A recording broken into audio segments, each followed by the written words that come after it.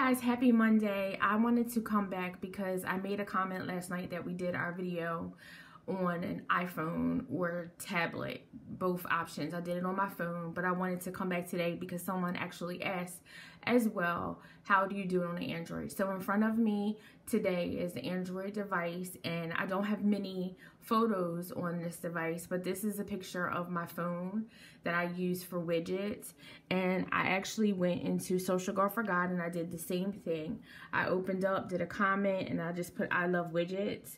And I'll do this just one more time. You can pick your pictures, you know, photos. This is an actual post. I picked a picture.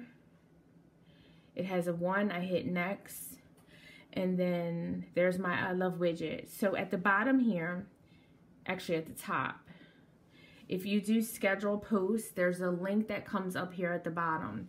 Right here, it's very hard to see, but there's a little box that you can click, and you actually have to hit the dot. You see that blue dot now? And then it gives you the option to hit today, and you just hit it and the calendar pops up. And I can do this for, I'm going to go all the way to December 10th with this. The 10th, and the time's already pre-populated in there because it's actually giving me a time now.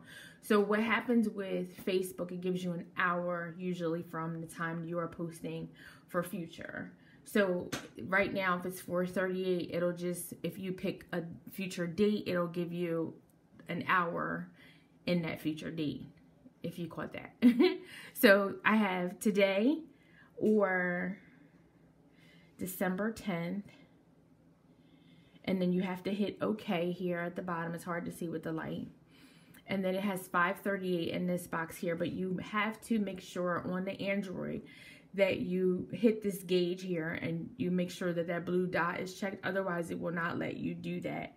You actually go back up here to the top where you see schedule and hit schedule. So I'm going to come out of here. I'll take you to schedule. And if this was in my actual account, here we go. There it is. It looks a little different. On my phone, it looks like a toolbox, but this looks like a shield. But if you hit your shield here at the top, you can see the scheduled post here. And then it'll show you all of our scheduled posts. So this is the post that we did last night in our iPhone tutorial. And then this is the post that we just did now for the Android tutorial. So I just wanted to make sure that I came back and showed you guys how to do it both ways. Hey guys, don't forget to comment, like, subscribe, and share, and thanks for watching. Be blessed.